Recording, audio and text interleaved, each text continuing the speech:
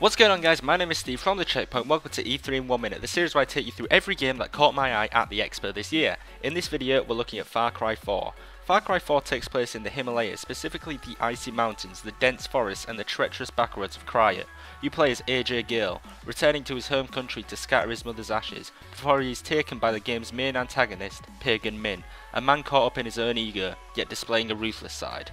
Returning features from past Far Cry games include the popular wingsuit, which is important as the mountains of Kryat make for a lot more vertical gameplay, and of course the return of the organic ecosystem we saw in Far Cry 3, with flourishing plants and animals making a comeback.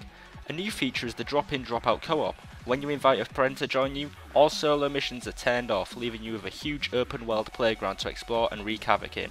Far Cry 4 is going to be released on November the 18th on both generations of console. As always, thanks for watching, leave a like if you enjoyed the video and subscribe for more E3 coverage. This has been Steve, I'll see you in the next video.